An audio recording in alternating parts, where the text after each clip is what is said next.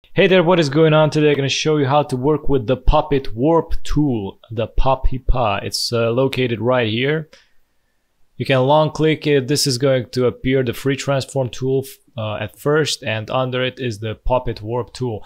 This is basically found also in Photoshop. I found this first in Photoshop, then now I discovered this also in Adobe Illustrator. I think it's like something more new in Adobe Illustrator, but it definitely performs differently than in Adobe in Photoshop. So anyway, you click it, you select your let's say we got a person here, or you got something else, I don't know. And the main idea is that you can put some dots on, let's say on this leg, and from here, you know, you can move this person's body, you know, and I'm just gonna click on this, and as you can see, oh, look at that, hello, oh, so it's gonna move it kind of weird. Actually, it's gonna distort it. As you can see, I'm pulling, and if I put it back, it's like super rounded again. So this is the only problem with this. You can't basically do clever jobs. I mean, you can't do symbols and stuff like these. You can do illustrations and caricatures and whatever. But for example, here you can see the wireframe is connected. Here is not connected, so I can basically move the leg separately and maneuver that.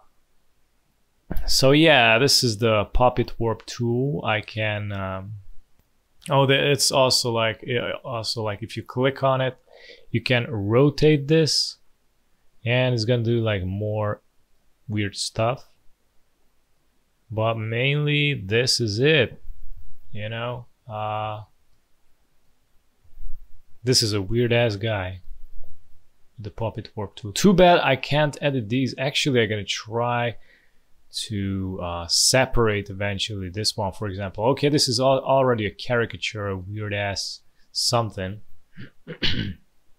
Yeah, now it's like separated. So yeah, you can salute like, hey, what's up, hello, look at me. I'm gonna also distort this. Where was the Puppet Warp? There you go. Oh my god, put too many dots. Actually, I don't like that. Can I delete these? Yes, with the delete. You just click the delete and it's gonna delete it. I like how this is here, and I'm gonna move it like this. Add another one. Anyway, it's kind of fun.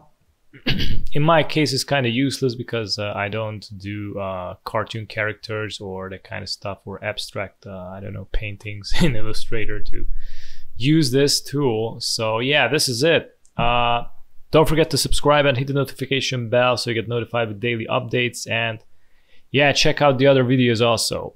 Thanks. Have a great day. Bye bye.